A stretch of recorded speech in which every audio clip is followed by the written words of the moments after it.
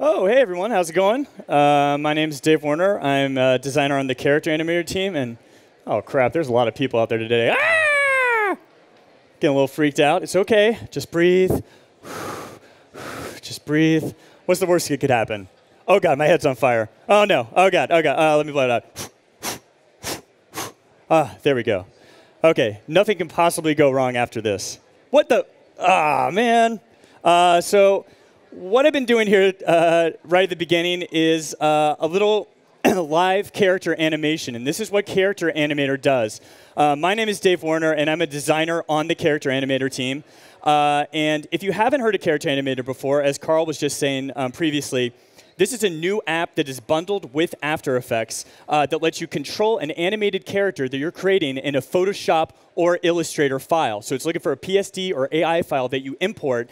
And then if you name your layers a certain way or tag them a certain way, they will correspond to your movements. And you can animate a character with performance capture. Very cool technology. I'm going to go through several examples of how this works and showcase some of the new features. But to start out, I have a short video that I'm going to show that gives you a preview of some of the cool stuff that Preview 4 is showing. Here we go. My friends and I wanted to give you a quick look at what's new in Preview 4 of Adobe Character Animator. Okay, so in the past, the only way to get me to stop moving and talking was to name my Photoshop or Illustrator layers a certain way. So you name a layer left eyebrow, my left eyebrow moves when your left eyebrow moves. Don't get me wrong, that still works great. But now there's this newfangled tagging system. You just select any layer, tag it using the pictures on the right, and boom, works like a charm. You can even switch between visual and text-based tags at any time. It's never been quicker or easier to rig a Photoshop or Illustrator file for animation. Well, sharing your creations is easier too. You can now export to Adobe Media Encoder, giving you a quick and painless way to share your creations in a wide variety of output formats. And Siphon support on Mac OS X gives you a way to do live cartoon performances. Your Character Animator scenes can show up in anything with Siphon support, allowing you to perform and share cartoons in real time, which opens up a number of exciting new creative possibilities. Motion Trigger is a new behavior that lets you change your character's appearance as they move around the scene. So this hummingbird has 3 states: moving left, at rest, and moving right. As you drag her around with the mouse or fingers on a touch-enabled device, she automatically switches between the different views. Coupled with other behaviors like cycle layers for the wing animation and the automatic head turner, you can really extend the possibilities of what a character can do. Want parts of a puppet to connect together? Use the new staple tool to keep them firmly attached. And now you have greater flexibility over how flexible those connections are thanks to attach styles. Weld makes a strict connection like you fused one piece into the next with a blowtorch. Hinge lets you swing and pivot around the connection point like a helicopter blade. And Free lets you completely detach limbs and do whatever the heck you want with them. Hey, you want more control over your animation? You got it. Every behavior now has an eyeball toggle, so if you want to isolate and focus on your lip sync or eye movement or whatever, you can now do it. There's also a 1 or 2 frame quick record option, so you can record a couple of frames, make a slight adjustment, record another couple of frames, and so on. There are over 24 more interface improvements to performing, recording, editing, and sharing. And those are just a few of the highlights. There are plenty of free example characters to download and online tutorials to help you get started. So there's never been a better time to check us out. See you soon! All right, so that was a quick overview. So let's go under the hood a little bit and see how it works. You'll notice that any webcam will work with this. So you'll notice here's a really nightmarish picture of my face. And this is doing some tracking data. And this is just running on a MacBook Pro, but any webcam or USB webcam could work. And it's analyzing where my pupils are, my mouth. It's analyzing the voice coming out of me, my eyebrows, all of that. And what we're doing is translating that and then into a 2D character. And so as I move my eyebrows or my eyes, or I'm tilting my head and all of that, it's being translated and I'm performing and animating this character in real time. it's switching between 11 different mouse shapes on the fly, e, oo, k, all that stuff, and it's trying to find the best one and put it out there. Now, it might not be perfect because there's a lot of noise and stuff, and things are even better in post-processing because we can do some smoothing and transitions and some nice stuff like that, but it works pretty well. So right now I'm in the scene panel, and this is kind of where I would perform. I have the ability to record a performance, which I'll show you in a little bit. But then I also have the puppet panel over here. And so let's go to select this character. Now, he's got a few things, extra signs and stuff that showed up. I'll turn those off so it's a little bit easier to see what's happening here. But this guy was basically a Photoshop file. And I brought the layers in. And if I name things a certain way, left pupil, right eyebrow, mouse shape, all of those, then it's going to correspond to my movements in the webcam. Now, if I didn't name everything correctly, so let's say I had my right eyebrow, and I should have named that right eyebrow in Photoshop or Illustrator, but I didn't. That's OK, because in Preview 4, we have the new tagging system. And you see the little right eyebrow is here lit up. And so if I just brought in all my layers, layer 72, I want to be my right pupil, I can just click on the pupil, it lights up, and now it will move with my pupil movement. So it's never been easier to start animating and rigging a character and getting it going. Luckily, this works really well with Photoshop. So if I select the dude character here and I press Command-E, it's going to open up the original Photoshop file that I started this in. And you can start with Photoshop, Illustrator. Either's going to be fine. Illustrator, you can have the option of doing it, keeping it as vector, so you'll have that full fidelity as you're moving in and out. So once I open up Dude, I'll show you the interoperability between Photoshop and Character Animator. So I'm going to make a short cosmetic change to him here. I'm going to give him a different color hairstyle. So let's see. Here we got our character. And I've got a bunch of different mouse shapes and stuff showing, but that's OK. So I think this is the hair layer. OK. So let's do a color overlay for that layer. Let's make it like blue or something like that. That looks good. OK. It doesn't look good, I should say, but that's all right. All right. I'm going to save this. And then when I go back to Character Animator, you're going to see this thing that says incorporating external edits for Dude. So it's looking for that data, that PSD file, and it's seeing what changes have been made to it. OK, so you see that his hair is blue now. And now if I go back to the scene, it should say preparing Dude, getting him ready, all that stuff. And now his hair is blue again, which is very nice and looking good. OK, so you can move back and forth between the, any of these things at any time and make small adjustments. That's a very common workflow. I'll start a character, try some things, make a different pupil, add details, add a hat, that sort of stuff, and build up a character slowly from the ground up. Let's look at a different character here, Red Monster. And this guy was created in Illustrator. And this guy's basically just one big head. So he's a lot of fun to move around and do kind of goofy stuff with. So you used to call me on my cell phone, late night when I need your love. On a minute, not bling. So you can do this all day. It's fun. You just kind of play around with it. And this guy kind of has this morphy, bendy feeling to him. But these are things that you can tweak within Character Animator. So if I go to the face properties over here on the right, I have full control over how kind of warpy and movie he is as he moves around. I'm just making up words. Warpy, I don't know what that means. So head scale strength is 100. And that means when I move in and out of the webcam like this, his eyes and his mouth and his head are going to get bigger and smaller. Now, maybe that's a funny effect, but for this particular thing, I don't want it. So I'm going to turn that down to 10%. And now you'll notice it's a much more subtle effect. In fact, it's barely happening. And I could do the same thing with head position. I'm going to turn that to 10%, and I'm going to do head tilt to 10%. And now, even as I'm moving around, it's a much more subtle effect of what's happening. And it's not exactly a one-to-one perfect a mirror of what I'm doing. So you can make this, you can turn all the head tracking off and just have a static character and do it all whatever way you want. That's totally fine. So we have this new behavior, actually, or this new thing that we've added into the head, which is really cool, called smoothing. And if I turn this all the way up, you'll see this effect. So even if I'm moving all over the place and doing this, notice how he's kind of slowly trying to move between the different positions and smoothly go from place to place. So this may be a quality of animation that you want. You have total control of it. Maybe he's underwater or something like that, and he's swimming around. You can do this sort of thing. So you have all these little parameters that you tweak. So anytime I bring a new character in, I am always playing around with the different face parameters, eye parameters, smoothing parameters, all that to get the quality of animation and the personality that I want. Work, work, work, work, work, and get me hand up, work, work, work, work, work. He's a big Rihanna fan and Drake fan. Who knew? So all these behaviors on the side are written in Java, and currently they're only written by Adobe, but eventually we'll open them up, and anyone can make these behaviors, and that leads to a lot of really cool possibilities. So all these things are shown over here, but there's this behavior that we wrote called the wiggler behavior. And just by turning that on, notice how he kind of has this hand-drawn look to him. The lines, the outlines of him are moving around. I can do the same thing with the background to make the effect a little bit more dramatic. And now you've got kind of this cool hand-drawn look that immediately kind of changes the feeling of this whole scene. So you can imagine how people in the future can make behaviors. Whoa, what happened there? God, that's what happens if you go too far off the screen.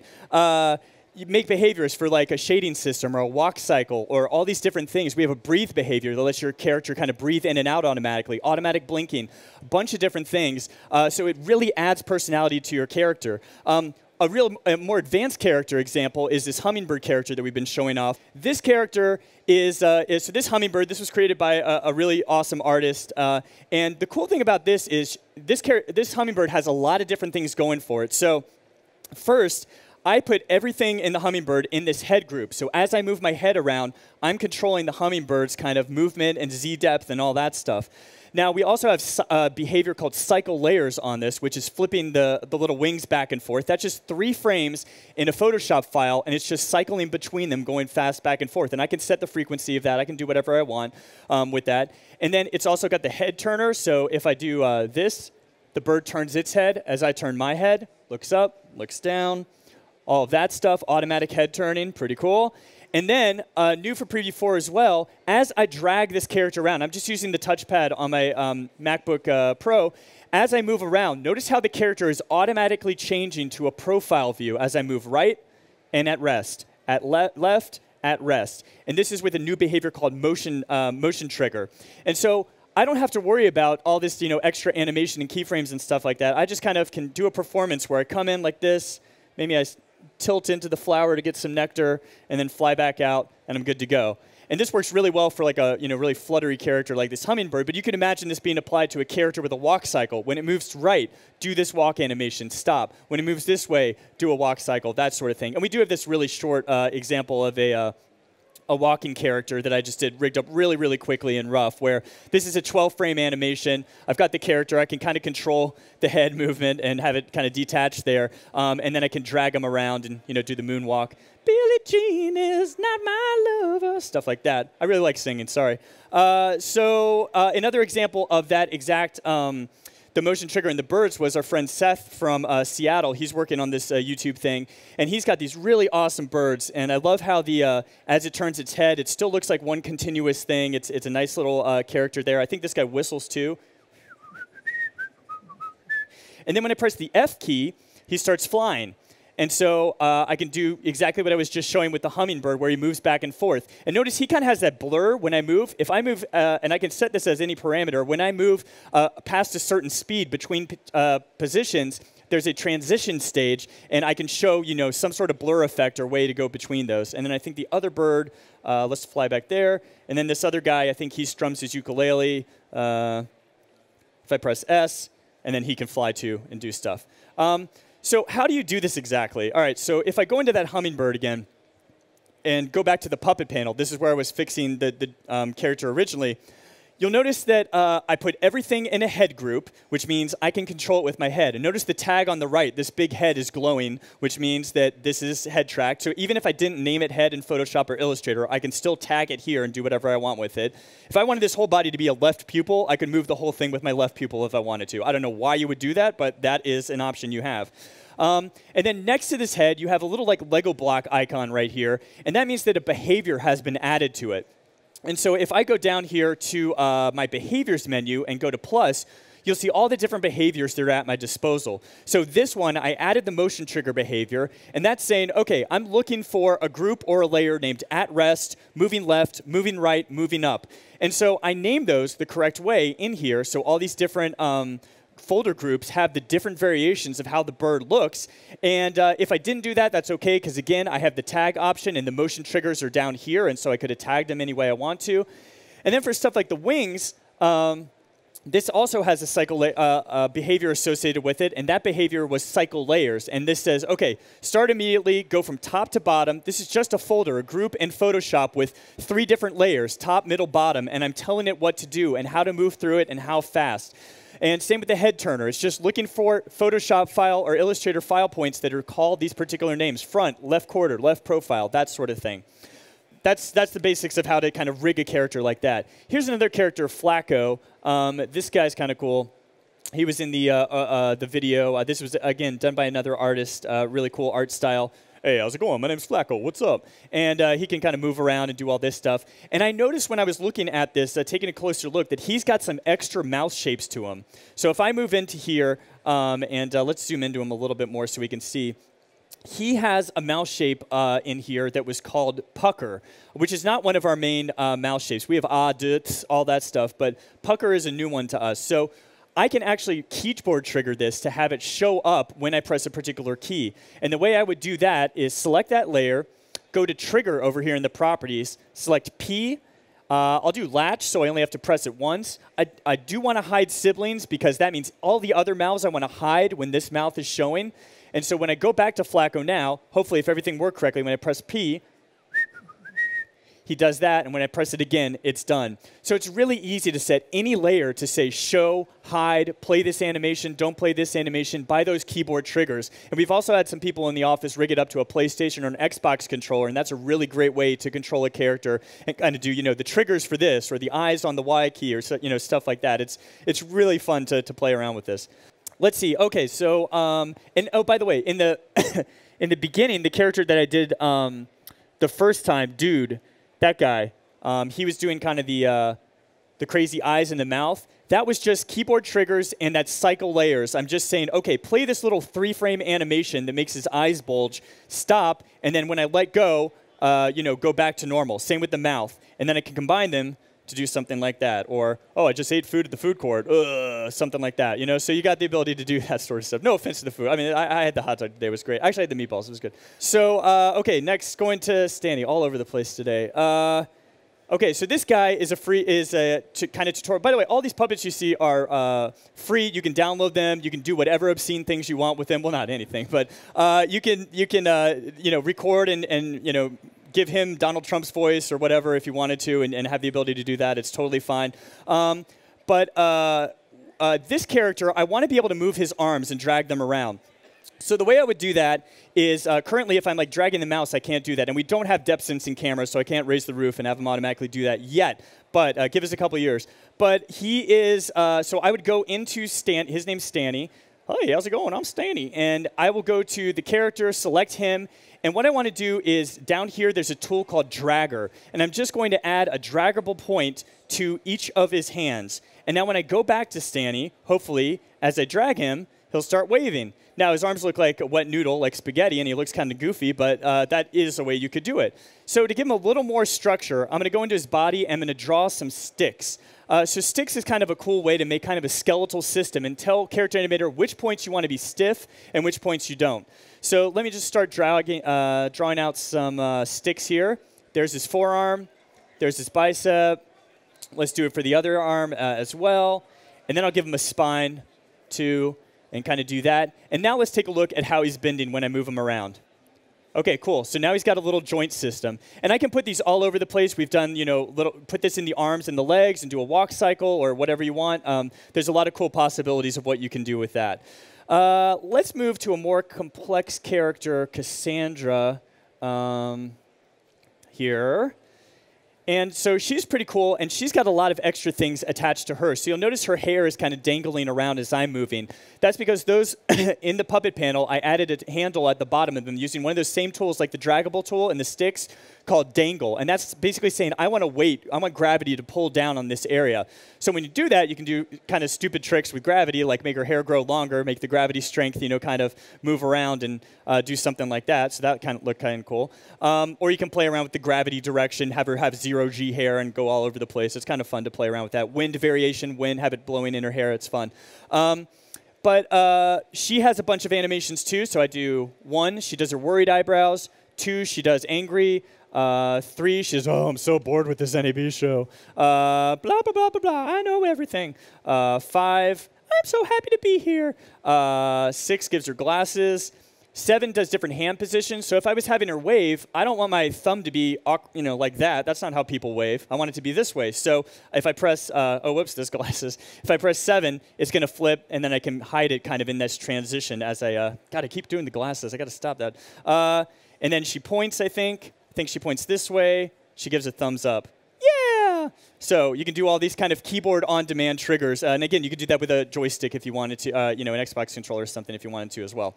The nice thing I can do is I can record a performance with this character. So let's go back to the beginning here. I'll kind of set a pose of how I want her to look.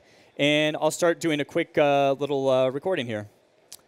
Hey, I used to be a boring, static, lifeless Photoshop file, but then I turned to life thanks to Character Animator. Yeah! OK, cool. So that beautiful recording shows up. And because these things on the right-hand side have those red dots, so you see dragger, face, keyboard triggers, lip sync, that means it's looking for data when I press the record button and recording that coming in. So I've got all my tracks down here. And let's say I wanted to fix a mistake. So her head, I don't like how it looks in one position. It's easy. And it can look like you did it in all one continuous take. You just turned all these other red things off. So I'm turning face off, keyboard trigger, lip sync.